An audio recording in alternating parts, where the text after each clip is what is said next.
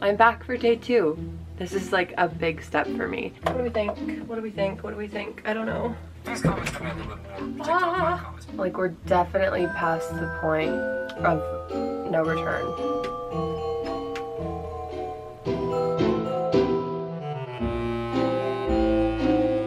Good morning everyone and welcome to day 2 of Vlogmas. I'm back for day 2.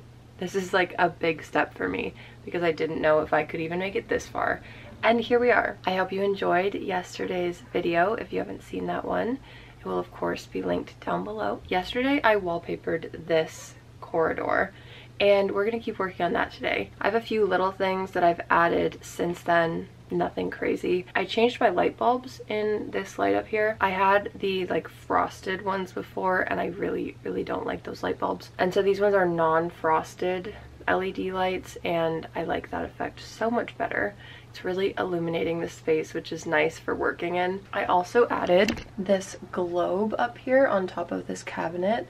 And so that is the beginning of this vignette, which maybe we can finish today. I have this extension cord beside me, which I'm gonna swap out. I have like a Christmassy one up there that is green with a red button, and that's just not working for me at all. This brown one will blend in so much better, but these are my favorite cords. They just have a button switch on them. So for things like twinkle lights, especially at Christmas time, these are so handy. If you can run it so that it's just on the floor so that you can just step on it, that's what I have beside my bed, and it makes things so much easier.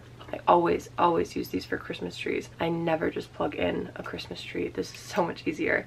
So I'm gonna swap this out so that it blends in more. Yeah, I don't know what I'm doing yet today, but I'm gonna try to address the mess over here and the mess that is in my bedroom from all of the things in here that I kind of offset into the other room. I also have this blank space here and I'm trying to decide what I want to do with it because I have a full-length mirror that's right behind you and that's in front of my balcony door. I don't really use the balcony, but I could, not right now because it's snowing, but that could be reintroduced into my life again. There's so many doors in this space though, like just in this little room, not even counting the door at the bottom of the stairs, there's 5 doors and 1 window.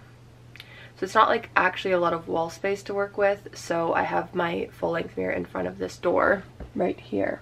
So that could possibly go there. It doesn't give me a lot of room to actually like look at an outfit though, so I'm debating that. It would make this corner here look a lot bigger though, which would be nice, but it would also cover up the biggest swath of the wallpaper. So I'm not sure about that. I could just do like a smaller mirror, or I have these prints, which I really like. This one is of 2 cars. I don't know if these are Ralph Lauren's cars, but this is from a Ralph Lauren coffee table book. And then I have this one, Jackie Onassis, sitting in a cafe. I really like them. They're just like moody black and whites. So I could possibly put those up there. I just don't know, again, like I said yesterday with the furs, I don't know if it's gonna give it too much of like a glam sort of vibe when I'm looking for more of like a study library kind of vibe. So they might get tucked in somewhere else. What do we think about layering those up there, but like actually hanging on the wall so they're kind of centered between the ceiling and the top of this? I think I might try that. There we go. Do we like that?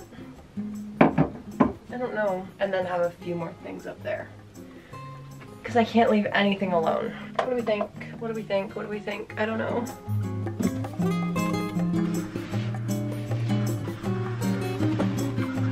What do we think about that on the top shelf? I think I like that so far. I think it looks really random, but like still orderly because I have the repetition of these 2 urns. I'm gonna put these here. I think I've made my decision. I'm gonna move that mirror right there because I can't think of anything else to fill that space with. And I also have, which I found as I was cleaning stuff in this haul, I I have this wall sconce that I made a while ago. I didn't make it, I painted it. It's very like gothic looking, and so I think I'm gonna put this in this little alcove here in the space between this and the mirror. That was my motivating factor for moving the mirror. This mirror is so unbelievably heavy. That's also why I was kind of reluctant to move it. I'm gonna clean it and then move it. It's a very precise way I have to shimmy it around because it's so heavy. Does not. Oh. Okay. These comments demand a little more comments. Okay, this was what it needed. Yes, I love this. And then this here, I think that is gonna be super cute. One thing that I do need to do though is burn down this candle a little bit. So I'm gonna put this in a candlestick because I hate the look of like a fresh dripless candle. I'm just making lunch right now, so I'm waiting for water to boil, and I thought I would do a little bit of a product and inspiration sourcing time.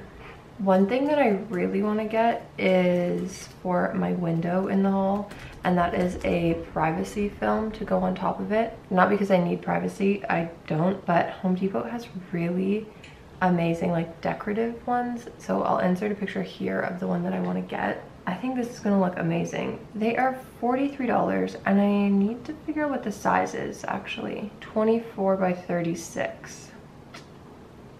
24 by 36, I feel like that's kind of, let's go on Amazon, let's see what they have. I also really like the thought of like a faux stained glass pattern. I've seen some really nice ones, but none that have exactly the right like coloring that I'm looking for. Okay, I found this one, which is 17, almost 18 inches by 78 inches. So that's, and it's cheaper than the other one. It's $27. It's definitely like very different vibe. Red, orange, and green are some of my favorite colors in decor. So I feel like that could be a really fun pop of color. That would just limit the options I had for curtains though, because I might be a little bit busy with that and the wallpaper and a printed curtain.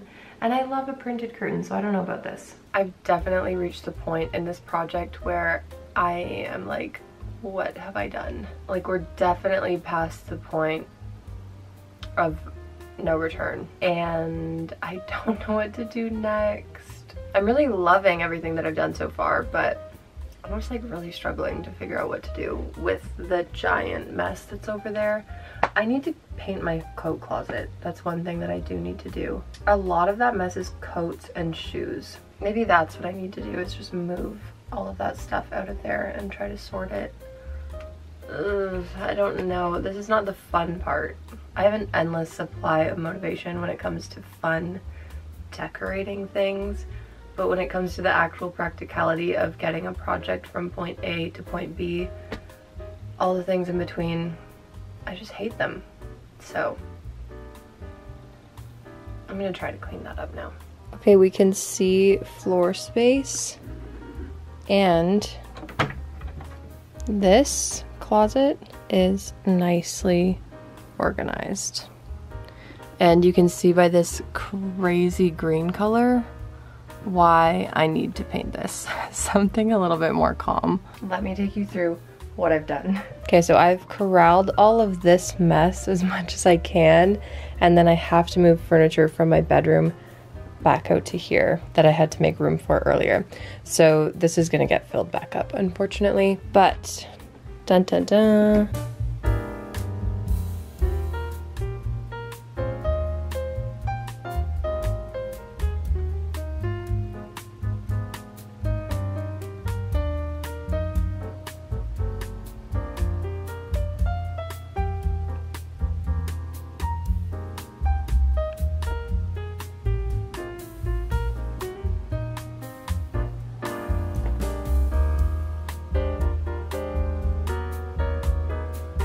Okay, so I've actually consolidated all of the books onto the bottom two shelves. I absolutely love the addition of these two urns in here. I like that it adds something a little bit symmetric to the otherwise kind of chaotic look of the shelves. I like the mix match of having vertical and horizontally laying books. I think once I get more to fill these shelves out a little bit more, I'll have to do them all vertically, but for now, I'm loving this. Yeah, I really like it.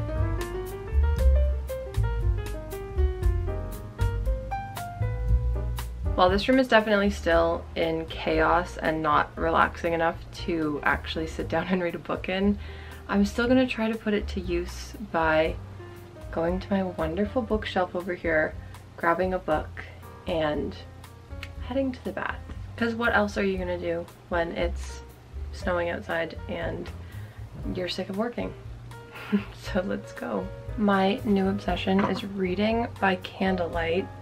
That sounds obvious, but reading by tapers specifically, because I love candles in the bath, but I never had an appreciation for how much light taper candles cast. I know that might sound really stupid and obvious to some people, but I've just been obsessed with them. So my latest investment has been beeswax candles, and I am so happy about it.